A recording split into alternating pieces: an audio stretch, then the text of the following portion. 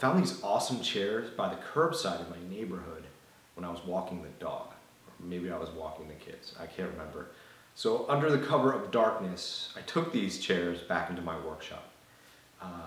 And so for the past few weeks I've been thinking, what can I do with these awesome chairs? I could reupholster them because the cushions are super gross, but I have no experience doing that and I really have no interest. So what I'm going to do is use the legs for the base of a coffee table.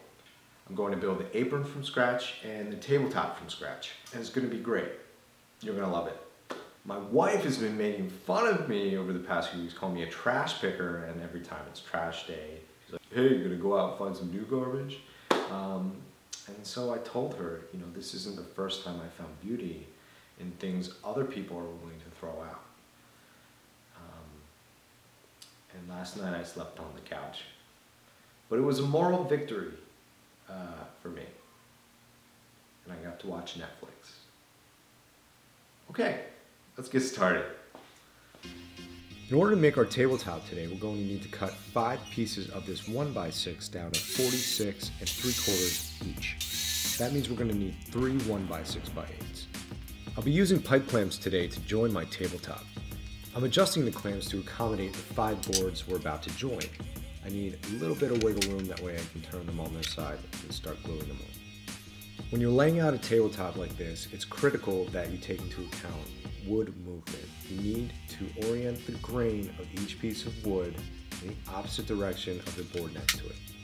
What I realized is if I can't figure out which way the wood grain is going, I look at the side of the board and it usually gives me a better indication.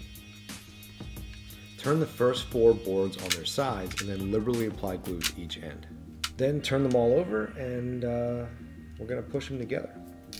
Grab some scrap 1x6s and we're going to use them to put some downward pressure on the top of the joints.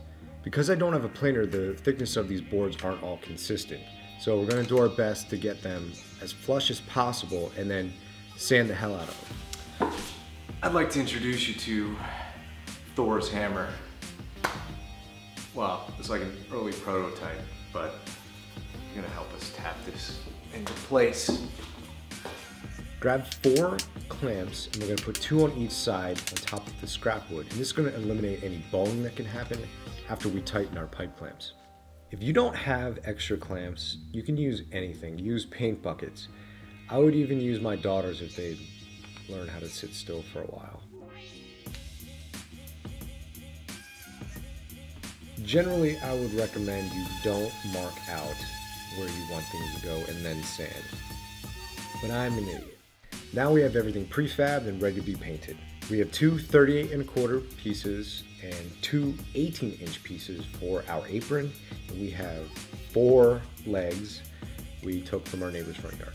Before we get going on the apron, I'm going to get the stain going on the tabletop. I'm using Minwax's special walnut stain. Normally I use a rag, and I actually prefer that method to the foam brush or paintbrush. I feel like you can pull more stain off of the wood with a rag, whereas you're sort of limited to what you can take off after you brush it on with a brush. I'd rather go on the lighter side in the first coat, and then if I want to go back and make it darker, whereas once it's dark, it's dark.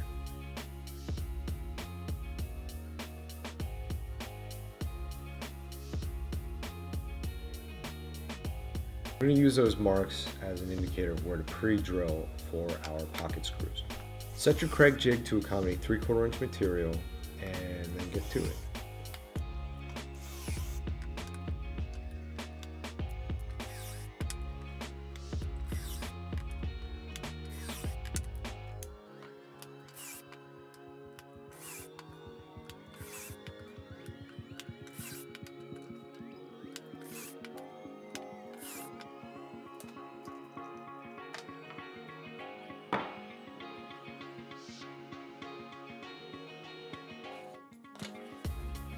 I'm using Valspar's chalky finish paint, and this stuff's expensive, man.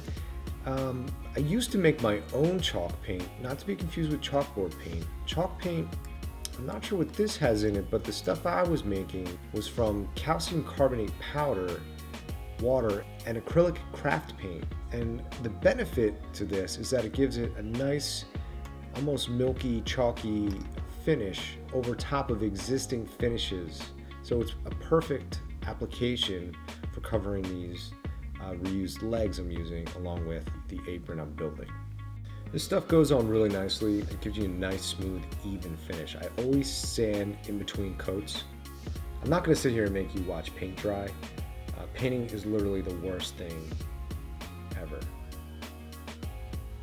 Well, bowling kind of sucks too. That's why they sell beer at bowling alleys, right?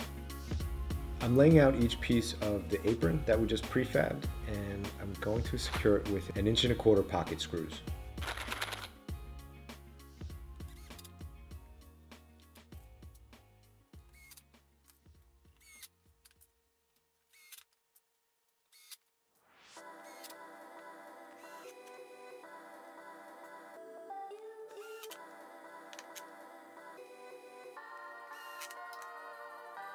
So now that the apron's all set, we're going to cut some 3 3/4 mitered pieces to attach the legs to the apron.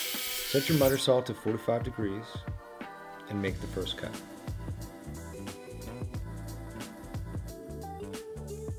Then measure out 3 3/4 inches, and that's where we're going to set the blade and make our second cut. I went over, but it looks like it might work.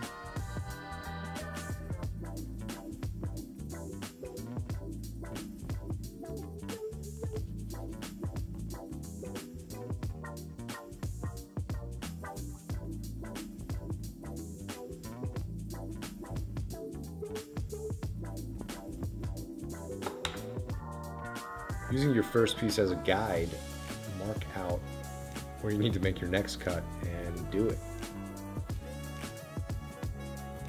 Right here.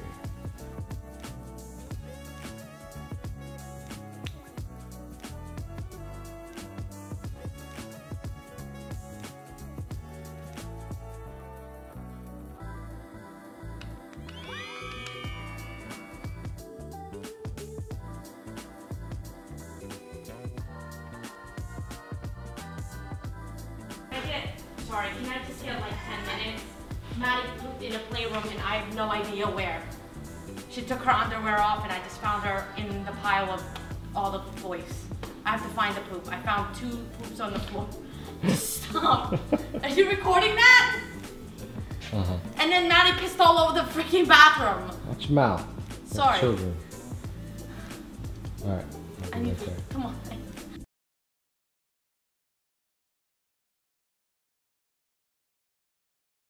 I measured the center of each miter piece, which was about 2 inches. Then I'm going to pre-drill 2 bigger holes to accommodate the bolts that go into the legs. By using washers like this, you can actually make the holes a little bit bigger to give you some wiggle room if they're not going right into the holes on the legs.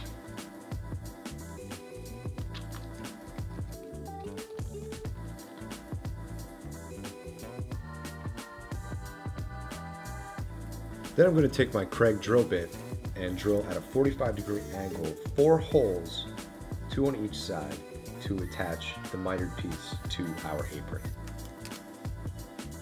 And then I secure the mitered pieces to the apron using 1-inch screws.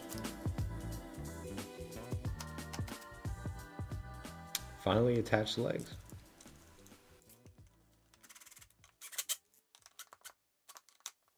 We did it.